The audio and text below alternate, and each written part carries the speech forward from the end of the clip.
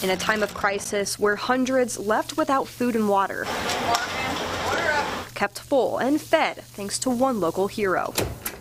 Her name's Crystal Myers, owner of the Lunchbox, serving up comfort food for the last 2 years, but abruptly closing shop in July. It was an absolute whirlwind, and we had no clue. I had no intentions of closing, nothing. It was the farthest thing from my plans, so that was heartbreaking. To her surprise, life throwing yet another curveball. I found a lump, and that was it. Diagnosed with stage 3 breast cancer, a community she comforted through food, pulling their own weight. Thank you. With a blowout fundraiser to relieve medical expenses. I'm so undeserving, and I don't understand why me.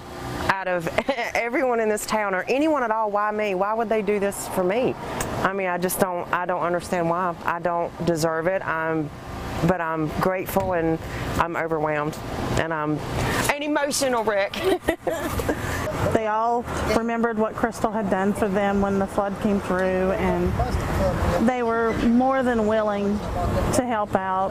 That's just how well that the town has responded has been great. Once again, proving they are Clendenin strong. I cannot thank everybody enough. It's humbling, and I am in debt, for the rest of my life, and I will do anything I can from here on out to pay it forward to every single person who's done everything.